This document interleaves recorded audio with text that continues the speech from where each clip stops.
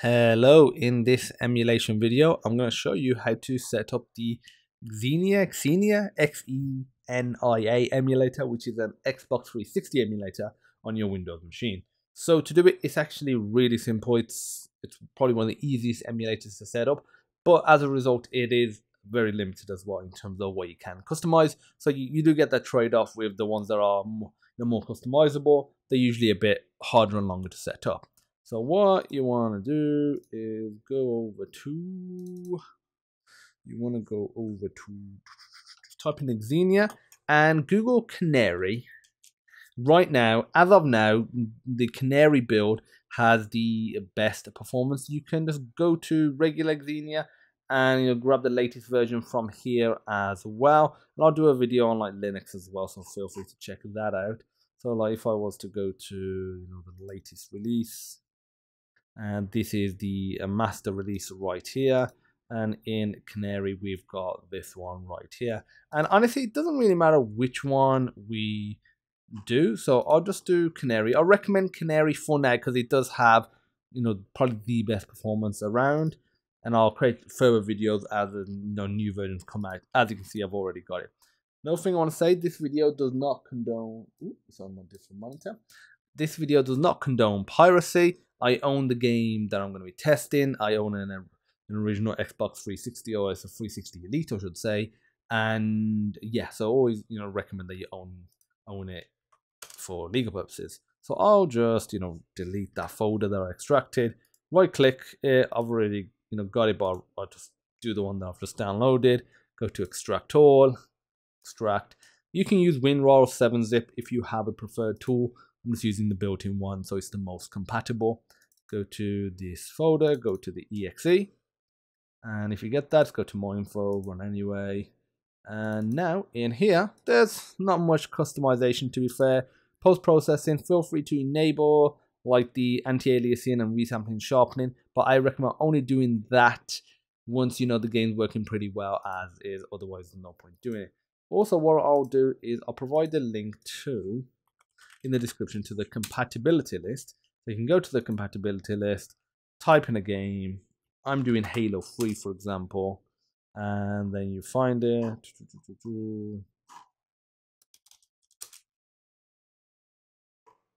That's Halo 3 beta, but yeah, we should be able to find it here somewhere. Halo 3, Halo 3. There we go. So yeah, there are slowdowns, but obviously you want state playable ideally, and you can just see what games are supported. So if you try a game and it's not working, go here, have a look. They'll tell you if there's problems, what the current state is as well. So definitely recommend that. And you can either rip the game yourself. Feel free to Google. Again, not condoning piracy, but just Google the name of your game, like Halo 3 plus Xbox 360 ISO, for example, and you can get it off the internet.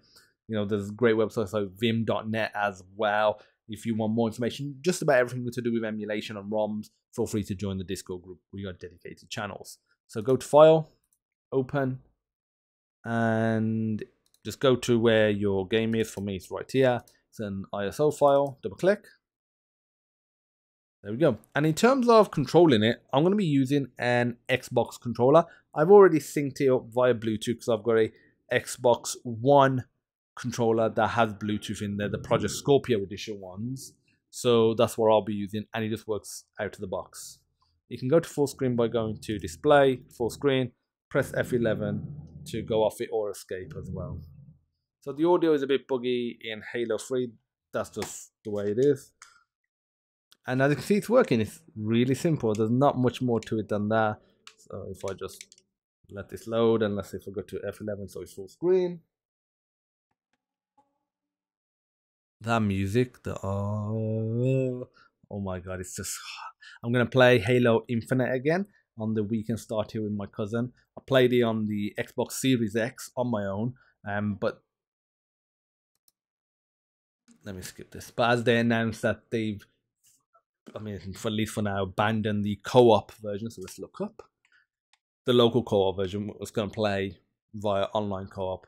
And because I played it on Xbox Series X, I'm going to play on PC this time. So it's a different experience. Oh yeah.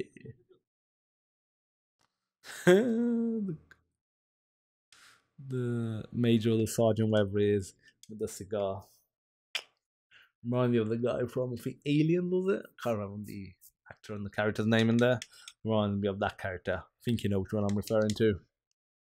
So similar. Maybe it's based off him. But let's move around in a second.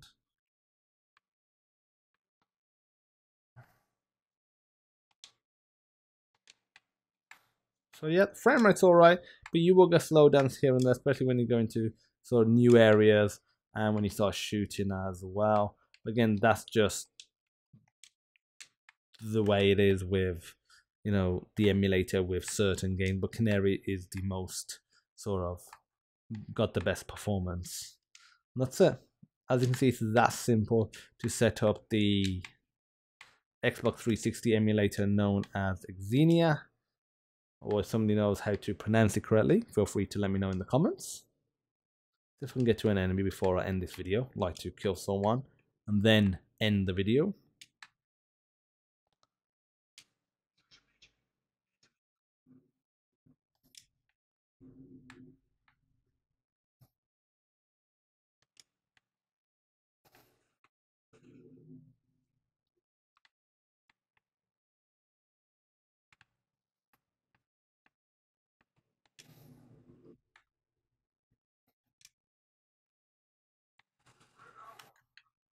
Oh, I hear him.